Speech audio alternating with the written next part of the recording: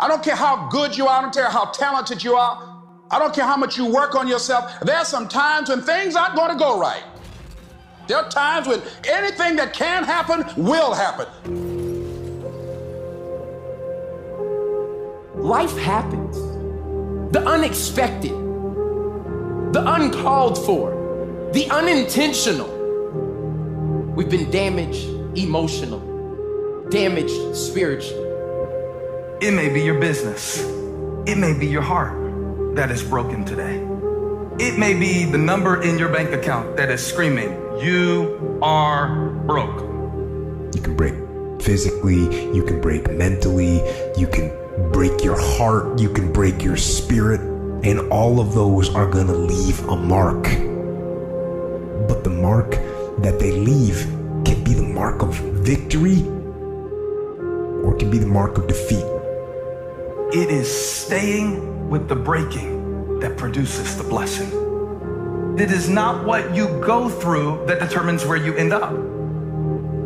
It's who you listen to. Because I think right now, you are walking through a valley between two voices. One is wisdom, one is worry.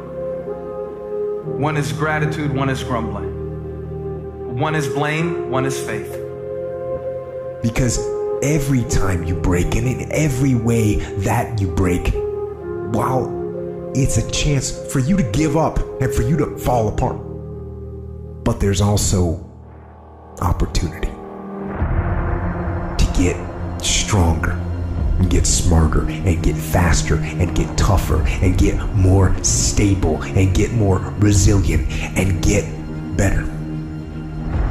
What I need you to do is I need you to find a reason to keep going. And if you can find a reason to keep going, I know you're strong enough to do it because you're human.